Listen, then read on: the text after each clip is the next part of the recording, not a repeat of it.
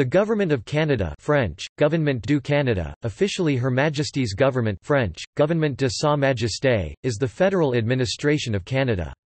In Canadian English, the term can mean either the collective set of institutions or specifically the Queen in Council. In both senses, the current construct was established at Confederation through the Constitution Act, 1867, as a federal constitutional monarchy, wherein the Canadian Crown acts as the core, or the most basic building block, of its Westminster-style parliamentary democracy. The Crown is thus the foundation of the executive, legislative, and judicial branches of the Canadian government. Further elements of governance are outlined in the rest of the Canadian Constitution, which includes written statutes, court rulings, and unwritten conventions developed over centuries. The monarch, currently Queen Elizabeth II, is personally represented by the Governor-General of Canada, currently Julie Payette. The Queen's Privy Council for Canada is the body that advises the sovereign or viceroy on the exercise of executive power. However, in practice, that task is performed only by the Cabinet, a committee within the Privy Council composed of ministers of the Crown, who are drawn from and responsible to the elected House of Commons in Parliament. The Cabinet is headed by the Prime Minister, currently Justin Trudeau, who is appointed by the Governor-General after securing the confidence of the House of Commons.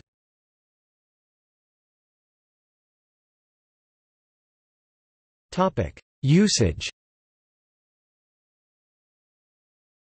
In Canadian English, the word government is used to refer both to the whole set of institutions that govern the country as in American usage, but where Britons would use state, and to the current political leadership as in British usage, but where Americans would use administration. In federal department press releases, the government has sometimes been referred to by the phrase last name of Prime Minister government. This terminology has been commonly employed in the media. In late 2010, an informal instruction from the Office of the Prime Minister urged government departments to consistently use in all department communications the term at that time Harper Government in place of Government of Canada. The same cabinet earlier directed its press department to use the phrase Canada's new government.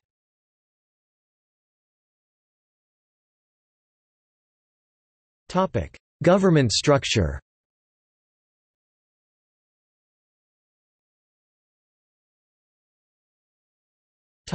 Monarchy.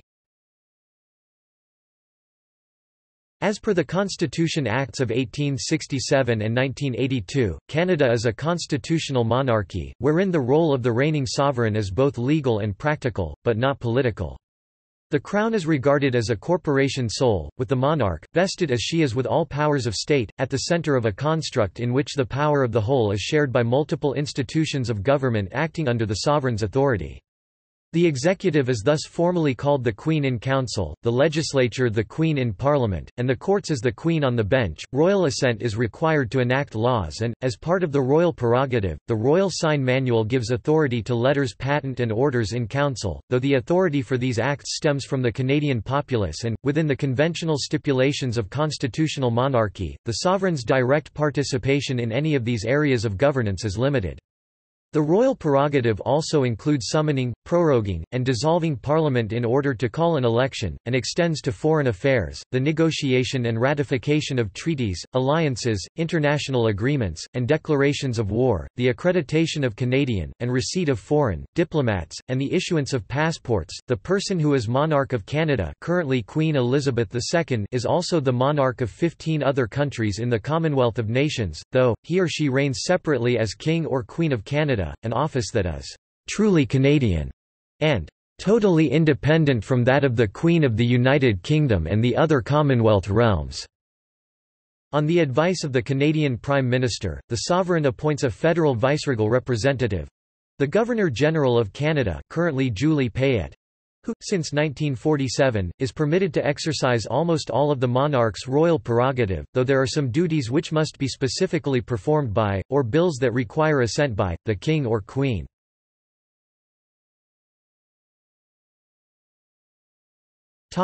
Executive power. The government is defined by the Constitution as the Queen acting on the advice of her Privy Council. However, the Privy Council, consisting mostly of former members of Parliament, Chief Justices of the Supreme Court, and other elder statesmen, rarely meets in full. As the stipulations of responsible government require that those who directly advise the monarch and Governor-General on how to exercise the royal prerogative be accountable to the elected House of Commons, the day-to-day operation of government is guided only by a sub-group of the Privy Council made up of individuals who hold seats in Parliament. This body of senior ministers of the Crown is the Cabinet. One of the main duties of the Crown is to ensure that a democratic government is always in place, which means appointing a Prime Minister, at present Justin Trudeau, to thereafter head the Cabinet. Thus, the Governor-General must appoint as Prime Minister the person who holds the confidence of the House of Commons. In practice, this is typically the leader of the political party that holds more seats than any other party in that chamber, currently the Liberal Party. Should no party hold a majority in the Commons, the leader of one party—either the one with the most seats or one supported by other parties—will be called by the Governor-General to form a minority government. Once sworn in by the Viceroy, the Prime Minister holds office until he or she resigns or is removed by the Governor-General, after either a motion of no confidence or his party's defeat in a general election. The monarch and Governor-General typically follow the near-binding advice of their ministers. It is important to note, however, that the royal prerogative belongs to the Crown and not to any of the ministers, who rule in trust for the monarch and, upon losing the confidence of the Commons, must relinquish the Crown's power back to it, whereupon a new government, which can hold the lower chamber's confidence, is installed by the Governor-General. The royal and viceroyal figures may unilaterally use these powers in exceptional constitutional crisis situations. Politicians can sometimes try to use to their favor the complexity of the relationship between the monarch, viceroy, ministers, and parliament, and the public's general unfamiliarity with it.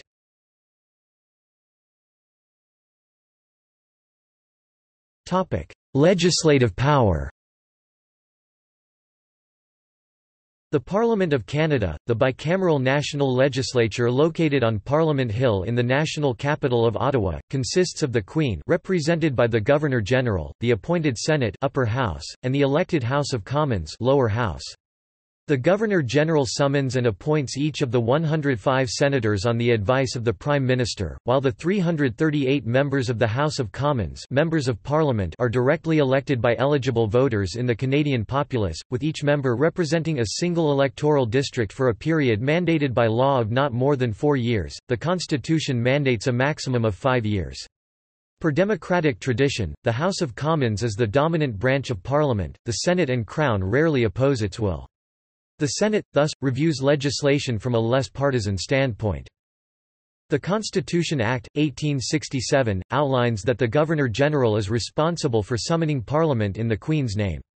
A parliamentary session lasts until a prorogation, after which, without ceremony, both chambers of the legislature cease all legislative business until the Governor-General issues another royal proclamation calling for a new session to begin.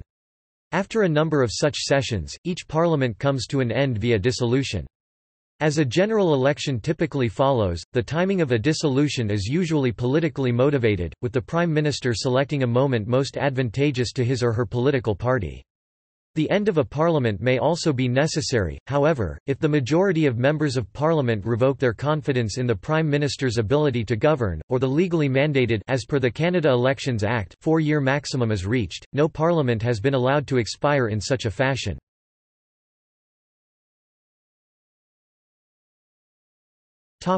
Judicial power. The sovereign is responsible for rendering justice for all her subjects, and is thus traditionally deemed the fount of justice. However, she does not personally rule in judicial cases, instead the judicial functions of the royal prerogative are performed in trust and in the Queen's name by officers of Her Majesty's courts.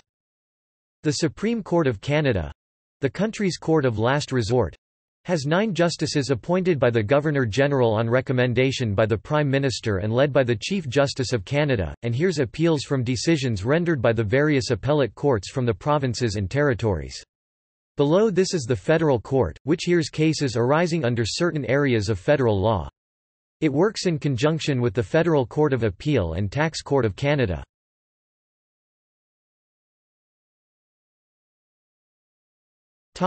Federalism. The powers of the parliaments in Canada are limited by the Constitution, which divides legislative abilities between the federal and provincial governments. In general, the legislatures of the provinces may only pass laws relating to topics explicitly reserved for them by the Constitution, such as education, provincial officers, municipal government, charitable institutions, and matters of a merely local or private nature, while any matter not under the exclusive authority of the provincial legislatures is within the scope of the federal parliament's power.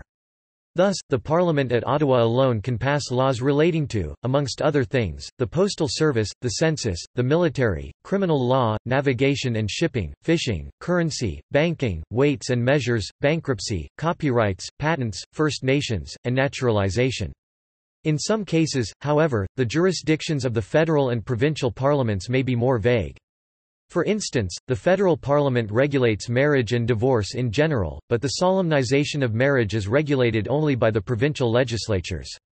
Other examples include the powers of both the federal and provincial parliaments to impose taxes, borrow money, punish crimes, and regulate agriculture.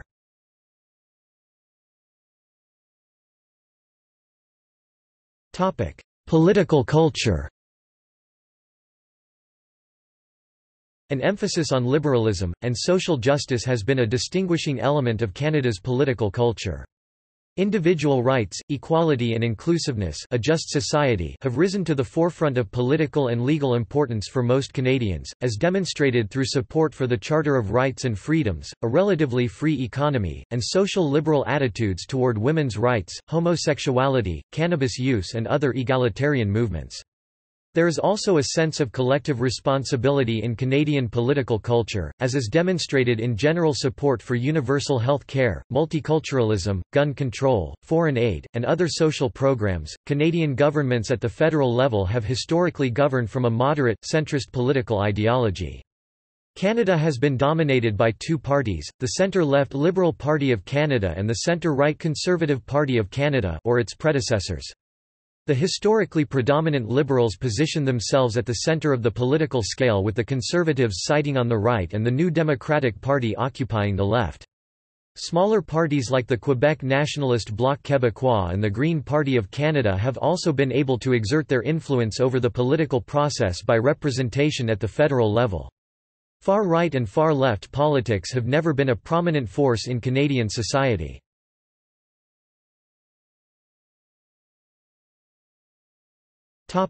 Public understanding.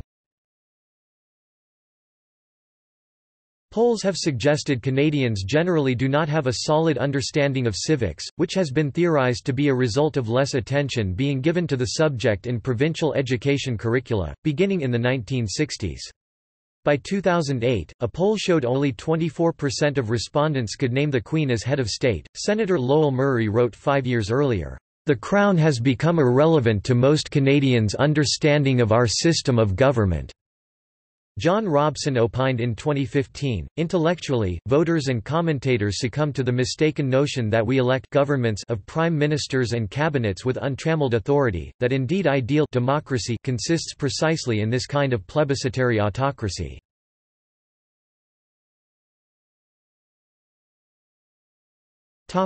See also: Canadian Order of Precedence, Crown Corporations of Canada, Office Holders of Canada, Public Service of Canada, GC. CA. Notes